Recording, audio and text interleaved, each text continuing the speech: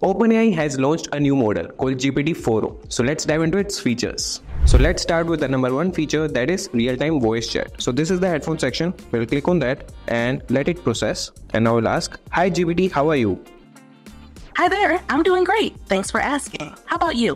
I'm doing great, GPT. So let's move to another feature, that is image recognition. So here's a camera option on the left side. We'll click on that and we have an image here.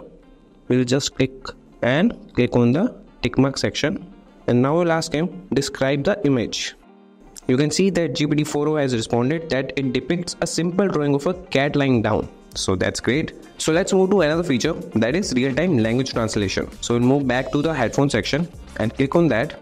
And we'll ask GPT, "Hey GPT, can you tell me how we can ask how are you in French language?" Sure, to ask how are you in French, you can say comment ça va or comment allez-vous if you want to be more formal. That's great.